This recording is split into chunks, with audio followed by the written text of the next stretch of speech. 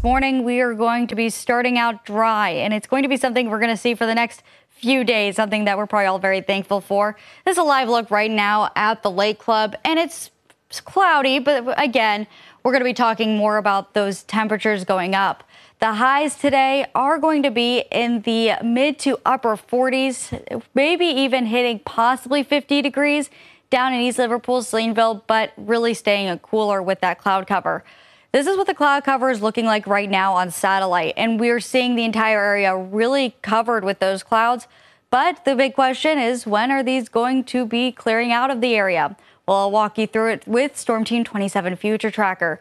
So we'll start here at Saturday at noon, and we're going to see the temperatures. We'll be getting up into the low 40s by that point. Cloud cover still around.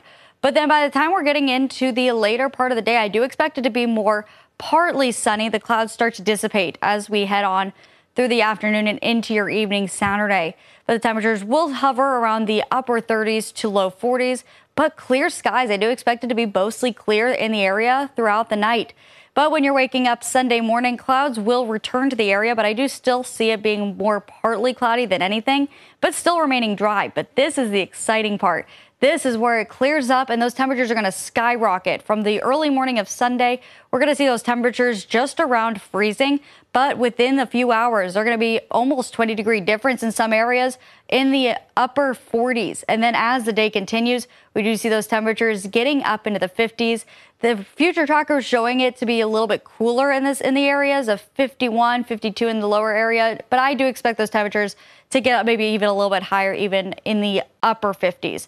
But as we're going into Sunday night into Monday morning, we're going to see isolated chances of showers return and those clouds again coming in for when we're looking at the eclipse. So when we're talking about the eclipse forecast, I'm going to be optimistic, say partly sunny. So you're going to see those clouds in the afternoon Monday. And right around 3 o'clock, just after 3 o'clock, when the eclipse is supposed to be going through our area, I do expect it to be about 62 degrees, comfortable to be enjoying the day.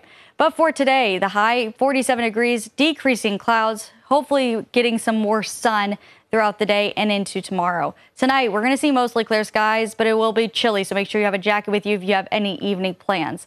Tomorrow, it's going to be a high of 58 degrees, sunny. It is going to feel really comfortable out there. But as for the next 7 days, we are going to see those temperatures still stay relatively warm. But by Tuesday into Wednesday, I do expect to see the shower chances and even thunderstorm chances to increase as we get on through the work week.